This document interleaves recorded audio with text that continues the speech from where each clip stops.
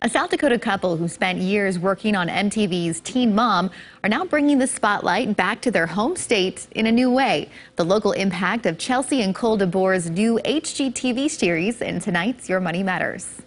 I would describe my design style as very South Dakota glam. Now her South Dakota style is being showcased on their own show called Down Home Fab. HGTV fell in love with Sioux Falls, all of its character, and I think that's part of the reason that they did want to do this show with us. All episodes feature major home remodel projects in Kettleland. All within probably around 30 miles of Sioux Falls.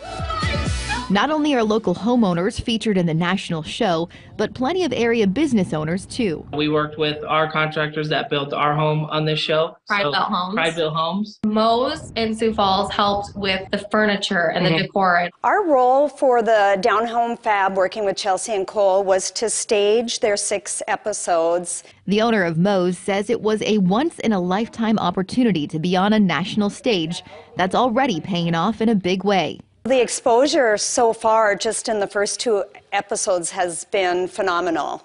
We've had people reaching out, just all around the states, inquiring about our product that has been staged in the homes. The DeBoer's also worked with plenty of local contractors to complete all 6 of the projects featured on their show. All the trades in Sioux Falls went above and beyond in it. We just couldn't be happier with how it turned out. And I was so glad that we were able to use so many local businesses. Yeah, that meant a lot to us. Trying to use as many local people as possible Right. was a big thing for us. Helping to shine a national spotlight on our local businesses and the community as a whole. I just think it puts Sioux Falls on the map once again.